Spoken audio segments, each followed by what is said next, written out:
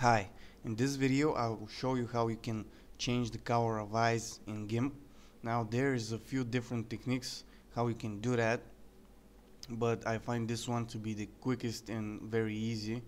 So let's try it. The first thing I'll do is bring out my layers here, and I have this image. I'm going to duplicate it, and then I'll add an alpha channel to it, and I'll close that because I won't need it anymore.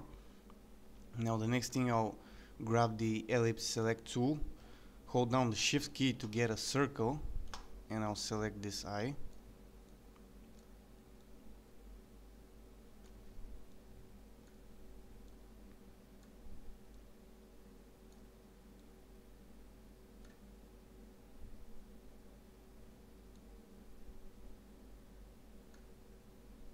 Hit enter to apply the selection.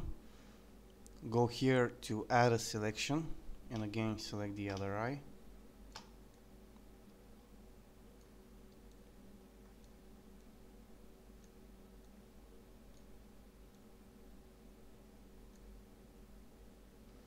Hit enter to apply. Now the next thing I'll do is go to select feather, and in this image I'll feather with 9 pixels. Now next, quick mask mode. Zoom in here, and I'll select the brush tool with a fuzzy brush. I'll remove this area.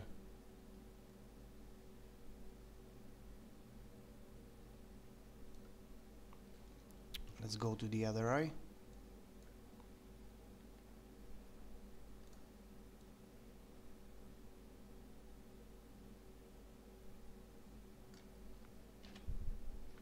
Let's turn the quick mask off, and now we go and select a color, for example colorize.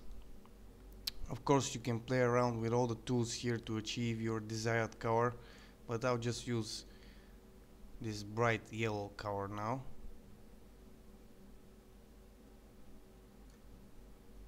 I'll click OK.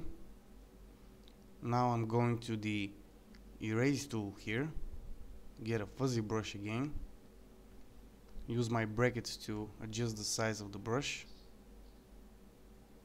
and just click. Go to the other eye.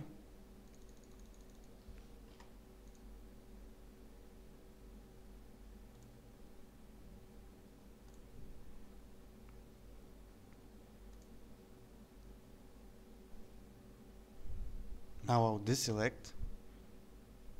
Let's zoom in a little. Here I'll again select the eraser tool and erase some of the yellow. Now here on the eyelashes I may again erase a little, maybe with less opacity.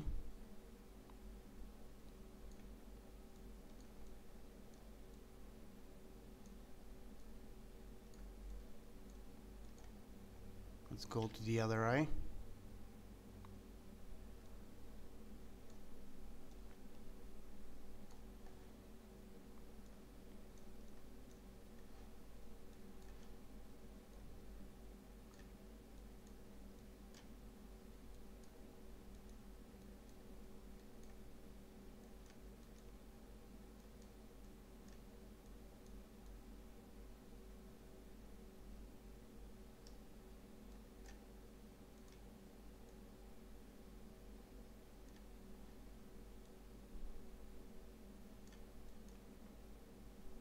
And that's basically it.